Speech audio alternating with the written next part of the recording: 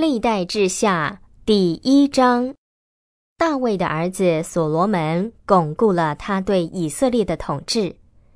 耶和华他的神也和他同在，使他十分尊大。所罗门召唤全体以色列人，千夫长、百夫长、审判官、以色列的各领袖和众家族的首领。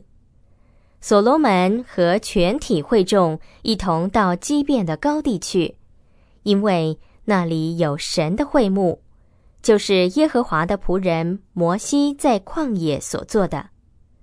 至于神的约柜，大卫已经从基列耶琳抬到他预备好的地方，因为他曾在耶路撒冷为约柜盖搭了一个帐幕。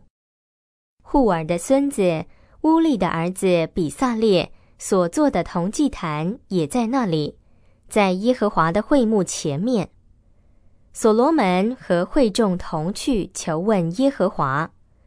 所罗门上到耶和华会幕前面的铜祭坛旁边，在坛上献上了1000只燔祭牲。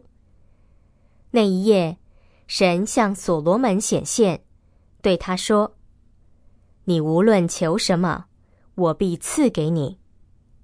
所罗门对神说：你曾经向我的父亲大卫大施慈爱，使我接续他做王。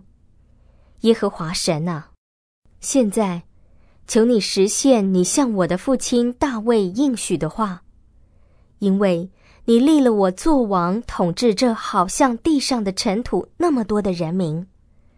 现在求你赐我智慧和知识，使我可以领导这人民，否则谁能治理这众多的人民呢？神对所罗门说：你既然有这个心意，不求富足、财产、尊荣，也不求你敌人的性命，又不求长寿，只为自己求智慧和知识，好治理我的子民，就是我立你做王统治的人民。因此，智慧和知识必赐给你，我也把富足、财产和尊荣赐给你。在你以前的列王从没有这样，在你以后的也必没有这样。于是所罗门从基遍高地的会幕回到耶路撒冷，统治以色列。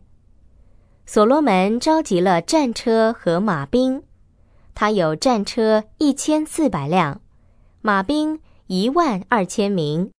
他把这些车马安置在屯车城，或在耶路撒冷和王在一起。王在耶路撒冷积存的金银好像石头那么多，积存的香柏木好像平原的桑树那么多。所罗门拥有的马都是从埃及和古厄运来的，是王的商人从古厄照价买来的。他们从埃及运上来的车，每辆价银6840克，马每匹1710克。赫人众王和亚兰众王的车马也都是这样经这些商人的手买来的。